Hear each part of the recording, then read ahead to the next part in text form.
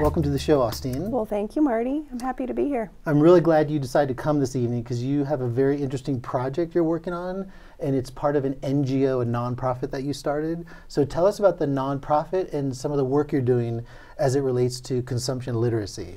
Well, my nonprofit, or the nonprofit that I started, is really looking at how we see natural resource use in everyday consumption. And so my work really revolves around looking at what's embedded in the things that we do and we buy and we partake in everyday lives, and just sort of the commodity chains, what's wrapped up into them. And so right now with the Consumption Literacy Project, we're in schools, working with high school and elementary, and you know, really focusing on that idea of understanding about what goes into producing things that we use and what goes into the waste after we're done with them. And so we're doing that just sort of age appropriate. It sounds like a great project, and we've worked together. You were a doctoral student in the University of Colorado, Denver. I was fortunate enough to be on your committee. So is the work you're doing now related to any of the academic training you've had? And if so, how is it related? So it's a direct line from it, and that was exactly what I did with my students. I taught an environmental science class, and what I noticed was that, you know, talking about the bigger issues of climate change or air pollution and water pollution felt daunting. They felt like we didn't have the power to change that it was more like governmental or institutional level kind of change that needed to happen. And so what I did was boil it down into just what we do every day, and talking about it that way, where we are seeing the fossil fuels that are embedded in the production line of things that we use. Or my favorite was thinking about the water behind things, and one pair of jeans took 1,800 gallons to produce just one pair. And so you think of the clothes that we just buy for, you know, on sale for $10.99 or $39.99, and the amount of stuff that's wrapped up into the production of the stuff that we pull into our lives, you know? What's great about the project is it intersects in many different ways with cannabis.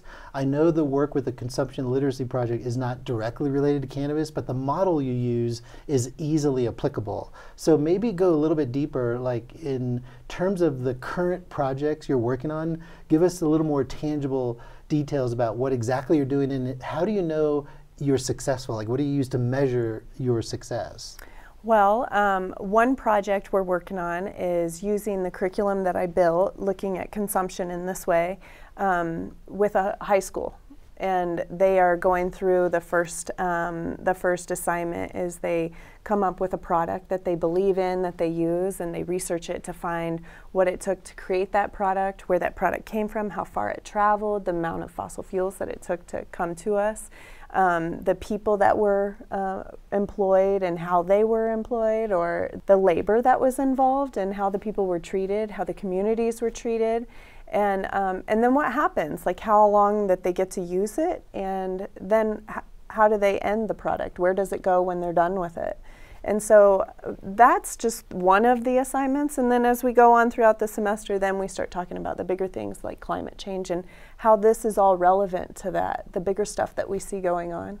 Another one that I'm really excited about now is we're working with an elementary school, and these elementary students are going to do a student-led essay into looking at how much waste is in their school cafeteria, and working with their own principals and the Denver City Waste Services to see if we can actually compost and redirect the food waste that's in there, coming out of their cafeterias. It sounds cool. Are you finding at the different levels that you're dealing with, are they excited about it? And if so, what are the things that they get into, and what are the things that maybe like you're working on to make it a little more, you know, pleasant or joyful for them? Because I know these projects, they can be really fulfilling, especially when people look in like their own lives and apply it. And so I'm just curious, what kinds of like responses have you had from either elementary students and or at the high school level?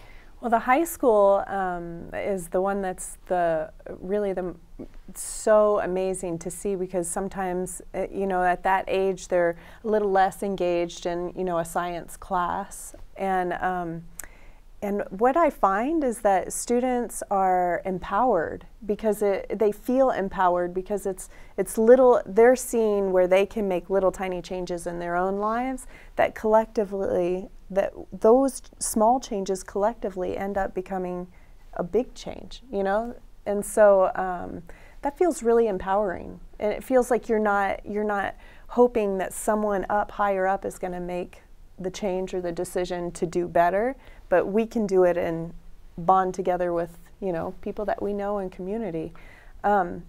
With the elementary students, we're just starting, and so it's a pilot right now, and we've just really started the conversation, and so the jury's still out. But you know, I think that it's what I'm most excited about is to think of that same empowering idea, that mentality of thinking that you have the ability to make a change. You don't have to rely on large government or someone else to make it, that you can do that. And every day these students will be able to go into the cafeteria and see the change that they started, which will be amazing. Yeah, it's cool because they get a little more sensitive to the things that they're consuming and what they're directly using in their life, and then also to be critical and to think along those lines. So I know with a lot of the work that I do, you know, at the end of the day, 5 o'clock, you know, I put it aside and that's the end of it. Is this something that is a lifestyle for you, or is this just something that's part of like your job? Well, you know me, and so very much so. It is a part of my life. Yeah, in my yard, we have created a cooperative where I worked with my neighbors, and through working and building growing food, and now we have an apiary, and we have chickens. And so we've been building relationships with people around us to try and raise food for our families. And the apiary has 5 neighbors involved with it. The chickens is myself and another and neighbor. And you know, it is a lifestyle. It's exactly, every time I'm thinking about, right now I'm refurbishing my basement or refinishing my basement to try and rent it out, and I have to get furniture in there, and you know, I had a bed built with an old door, and you know, it's just trying to think of like simple ways that we can not buy into the box industries. That's great. It's so needed today too, because there's a lot of unnecessarily waste that people are generating. Let's go back to the Consumption Literacy Project. How did you get involved with it? And then tell us about you know, who's involved with it, or what are the kinds of objectives that you have with the Consumption Literacy Project? So our mission is to really understand and become more aware of the stuff that we do every day and the natural resources that are used in the process of all of the things that we do. I'm so excited. We've done a big shift in our organization, so we've now been incorporated for 2 years. And we have 16 board members of really committed, active board members that are helping to bring this about, and creating all of these new places for us to bring the work. And so now we're in 10 schools, working with lots of elementary kids. We've piloted in 1 high school and have an opportunity to go into a 2nd high school now. And raise it as a concurrent enrollment course, this environmental science course. So we're sort of leveraging this idea of college mentorship and critical thinking and creative thinking, which is really bound into this sort of unraveling of our lives and trying to understand, because nothing is on a label. You have to infer, and actually sometimes when you research, a lot of it is invisible. And so you have to be able to think outside the box to understand the impact. And I know with some of the work that you do, and I don't know if it's directly related to the Consumption Literacy Project, it involves video.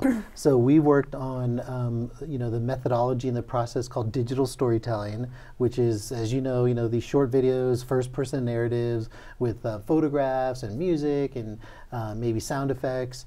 And so tell me a little bit about the role of video and imagery in some of the work that you do.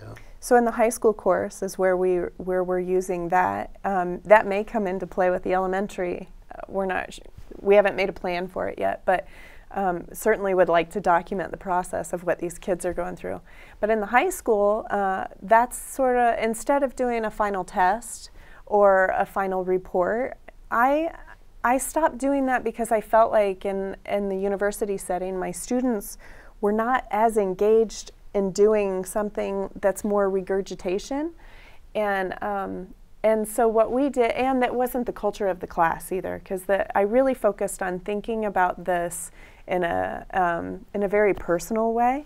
And for each of us, it's very different. Your life is very different from mine, and so essentially your life will have different impacts, and there'll be different products or different things that you have in your life that make your lifestyle. And so it was really important to me to come up with a way of showcasing that for students of what they got out of my class. And I had the honor of being in one of your classes and learned how to do a digital story and thought this would be great as a final project for this class, and so I tried it. And what I found was that students, the prompt was really for them to tell me what they learned. I didn't want to box it in too much because I really just wanted to know what they got out of the class. And it's amazing to see how at the end of the semester, when they're doing their assignments, they're collecting photos. So we always did a photographic essay, so one reflection image to really capture what they thought for the assignment that week. And then they kind of compile those, and by the end of the semester they have a reservoir to use. Maybe they use other photos instead. And they build a story around the aha moment that they had, or something that really resonated with them of all the things that we talked about. And they'll really capture that story, and then create a 2-minute digital story with a narrative, and the music, and the title, and the credits, and it's just a short production, and so it's fun for them. And then at the end, we have a celebration. So it's not that they're being tested on the information, it's more that we're having a celebration of what we've learned over the semester. Oh, that's great. It's so refreshing because it's a different kind of process than just writing a paper. And I'm glad you brought up the course that you took, because I think that was around the time we first met, which was like several years ago. Mm-hmm. And then since then you've done a couple multimedia projects, digital storytelling, and other things. What advice would you give to people if they want to start their own nonprofit, and then what makes your nonprofit sort of unique? Wow. Well, I kind of jumped in knowing that I had a heart mission that I felt I really wanted to do, which is start raising educational awareness, educational programming, and a different kind of way of approaching environmental science in the schools. I had no idea that starting this nonprofit would also mean a fair amount of business understanding, which has probably not always been my strength. And so that, and there's also a fair amount of networking with people, and really I'm a very social person, but this is in a more professional way of really building professional relationships of 16 board members, and staying in a relationship with them with communication, that you're knowing who they are and keeping them sort of inspired, not feeling overwhelmed because they're volunteer. And then there's the whole piece of the incorporation process and all of that stuff. So it's been quite the huge undertaking that I had no idea. I just jumped into it. And it's been a learning, fun, awesome journey, but it's certainly been quite a bit of learning. And I'm part of a couple nonprofits, so I understand the time that it takes, how communication could make or break a nonprofit with the board members and, mm-hmm. of course, community members. And then also just the administrative time it takes. Right. I'm a treasurer for one nonprofit, and it's not a lot of work, but it's just a matter of being organized and then doing things well so that you don't have to put out fires from the mistakes that you make. Right. So I appreciate the work you're doing. And you mentioned the Consumption Literacy Project has a website. Mm-hmm. So if people visited the website, what would they see? Well, we're in our sort of second phase of evolution with our website, and what you'll see on the website is largely about our mission and the values that we hold and the vision that we have for creating informed citizens that are able to think critically and creatively and personally about our the consumption that we do every day. And it's sort of the mundane. It's just the things that happen every day that we need to brush our teeth and buy our food and that kind of stuff. So really on the website you'll see the mission, vision, and what we want to see in the world. And the next phase will be putting our programming up there. But we've been really focusing on getting the programming going and not really uploading it onto the website. So you, maybe in the next month, you'll see that. Well, I know I look forward to seeing the new stuff that you put onto it. I've seen earlier versions of the website, and I think it's great, and it's a nice resource for people to check out. Yeah. The other thing I wanted to ask you is your project, the Consumption Literacy Project, doesn't necessarily focus on cannabis, but the framework, the infrastructure that you developed can easily be grafted onto cannabis. So we are in Denver, Colorado.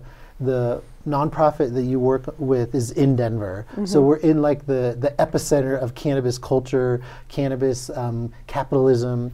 So what advice would you have for someone who really wants to look at cannabis from the perspective that you bring, and then how could they sort of run with an idea about consumption or a critical approach to cannabis that could be helpful and maybe address some of the environmental problems associated with cannabis production?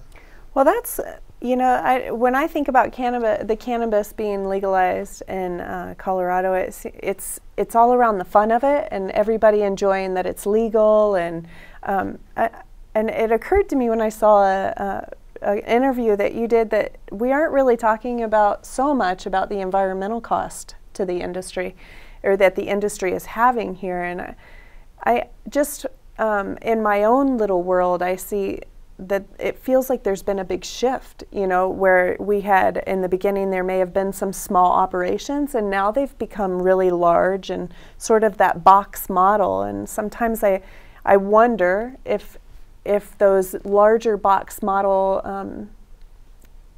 don't know, would they be called corporations? Or? Yeah, they're corporations. They're really big. Yeah, and so, you know, what drives them is the money at the end of the day.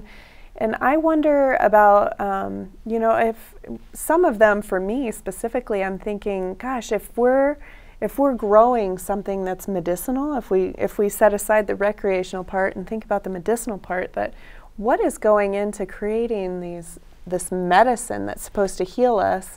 And I'm thinking about the amount of chemicals that are applied to those plants, and the cleaning solvents that go through the grow houses. And so you wonder about the stuff there that's going in. The other thing that I just thought was talking with a friend of mine about is just the sheer amount of energy costs. Mm-hmm. That energy costs have risen way up, so we're using more fossil fuels. But aside from that, I wonder about if you think about the petroleum-based products that are being brought in to house these, you know, grow operations. And so you got the plumbing and the piping and the containers, and it's all petroleum-based, you know. And so in addition to the chemicals, they're also probably petroleum-based. And so, you know, I think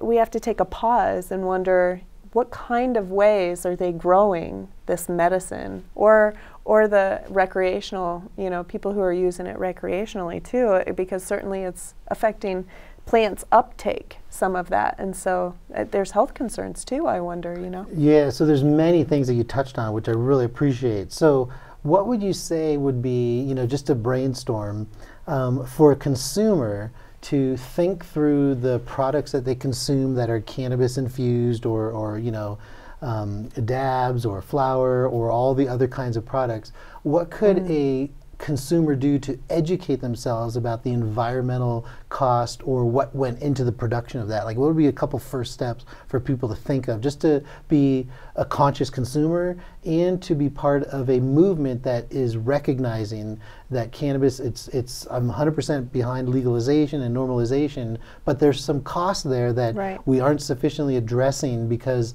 I think many of us in the industry, whether educational or out to make money, have to deal with all of the pressure and the stigma and just trying to make it normal. And so anything that highlights critique sometimes is maybe sort of pushed on the carpet because there's so many other battles to fight.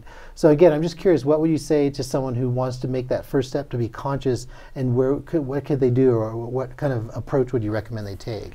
Well, what I teach about is really just sending your feelers out into every piece of the production that you can. One easy one is, you know, Googling, trying to understand what kinds of chemicals are used and things like that. I think the other place that might just be interesting to talk to is the people at the store that you choose to buy at. You know, just asking them, do you guys use chemicals on these? Do you have organic, you know, products?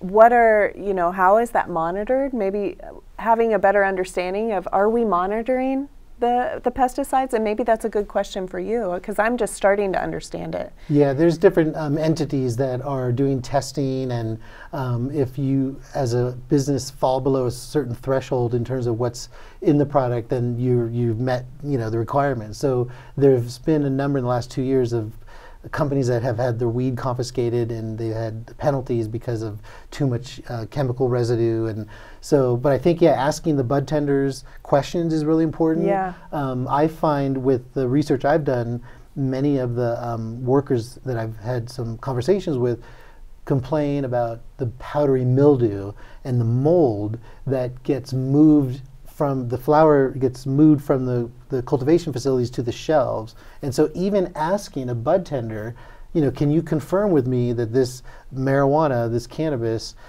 is free from mold and powdery mildew? Like that question alone, you know, whether or not they tell you the truth or whether or not there's any evidence, you know, consumers have to start demanding that, because that seems to me one of the largest questions that people have about the products that they're consuming. Right. And I don't, you know, I wonder, you hit on it, what I was thinking in my head is, if you go up and you ask them, how truthful are they going to be about what happens in the back, you know, where there's closed doors and the customers aren't allowed to see. And so, you know, maybe even just reputation, asking around with reputations of different companies that have their storefronts in different places, and where they get their weed from, where it's sourced, and asking those stores maybe what kinds of chemicals are being put on these things. I think it's just kind of digging. We have to start digging for the information. And right, and we're in a great time, because since there's not a lot of research that's been done on this kind of stuff, there could be you know, community projects or, you know, research projects in a university. What's your knowledge or view about, when you look at consumerism and you look at products, these labels that say they're ethical or produced in you know, a way that was involving fair labor or good practices? Like what have you heard about these labels in your research or in your work with the Consumption Literacy Project, and how you think they might fit into the cannabis sector?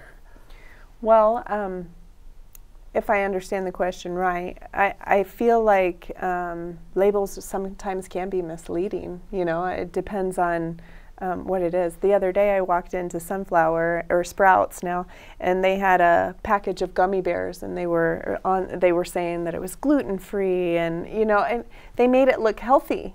But when you flip it over, the #1 ingredient was high fructose corn syrup. And so, you know, I think that's where it really comes into this idea of being able to think critically about what we're being fed and the information that we're being given, and being able to either validate or reject what, you know, we're given, and just being that knowledgeable, empowered consumer, which is, it's difficult, and frankly, it's frustrating. Yeah, and I like you, I have mixed feelings about labels and certification, because on one level, it's a tool to educate consumers about, you know, what's in the product, and, you know, there's some kind of reassurance because there's an official stamp that, oh, maybe this is like better than the other product that might be, you know, worse in some way. At the same time, if a label or some kind of certification scheme is not produced by a third party, and it's actually the cannabis companies themselves giving themselves a pat on the back for, you know, some kind of best practices, then you have to wonder, is it more just a marketing tool, or is it something that's legitimate to educate consumers? But the key thing is more research needs to be done, and there is an environmental cost associated with cannabis.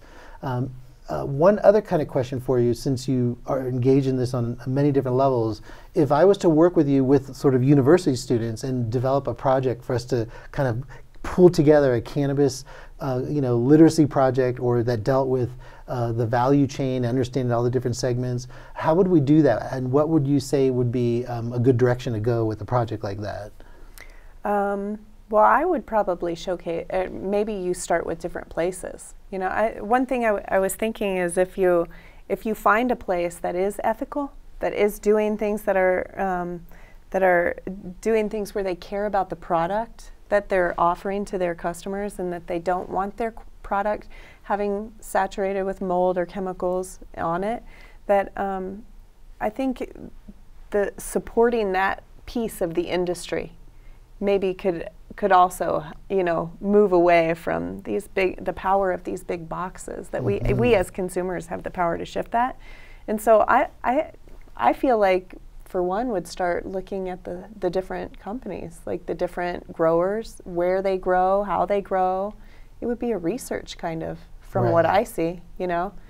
Well, I hope we can keep in touch, because in May of 2018, I'll teach another course, Cannabis Cultures, at UcDenver, and then to have you guide us, me and the students, about how to do it well, meaning design a project, think through the different steps to, you know, collect information, maybe do interviews, do the research on Google and find published research, and then create some kind of handy tool that could be used for other instructors or just to educate the general public. Yeah. So going back to the Consumption Literacy Project, again, you don't necessarily focus on cannabis, but what are the different tools that you have that are for the general public, or that are resources that people can obtain for themselves to understand what you're doing? Well, I don't know if we've created a tool for the general public, other than I wrote a life, it's called the Life Book, and that's my way of helping to guide students through this process of really starting to understand the different, it's kind of like if you look at a crystal, there's all these different angles to it, and that's kind of how I see consumption. That, you know, it's the amount of fossil fuels that are embedded in things, and then we have to think about the water that's embedded in things. You know, we live in a really dry region here, and I wonder how much water is being used for these grow operations, that it gets cycled through, and then it leaves with all those chemicals in it, you know, and that just gets put into our water system and down onto the next user. And so if I were to do it, I think we would be, and I think that sounds like a wonderful project, but the thing that I think would be really important would be to start looking at those different angles separately. It takes time to sort of look at one. Okay, so let's look at the fossil fuels. Where are they? How are they used? And it's really a brainstorming, you know, really trying to critically think about all of the different places that fossil fuels are embedded in this industry. It's not just the energy cost. There's so much more. I mean, the transportation and moving things around. The other thing is what happens to all the waste. Mm-hmm. You know, so I feel like it would be a process of looking at all these different angles, and then at the end of it, we can kind of come up with what our conclusions about what we find would be really interesting. Yeah, you covered a lot of areas in what you just said, and there is a set of practices that have been conducted to address some of the waste issues. So in Denver and Colorado, there's been some effort to, in a robust way, try to ensure that the waste is dealt with properly and to minimize waste, and of course to cut energy costs, cut energy consumption. But I think more research needs to be done to see how effective they are, and then to see how the practices that are working well, how they can be scaled up, and not only outside of Colorado, but in all the other countries that are also doing cannabis production, and learning from other countries that are doing it well. We're out of time now, but just one more time, if you can, give people the website, and how can they get a hold of you if they want to learn more about the Consumption Literacy Project? Well, the website is www.consumptionliteracy.org. It's at the bottom right there. And you can email me, Austine at consumptionliteracy.org. And there is also our phone number is on the website too.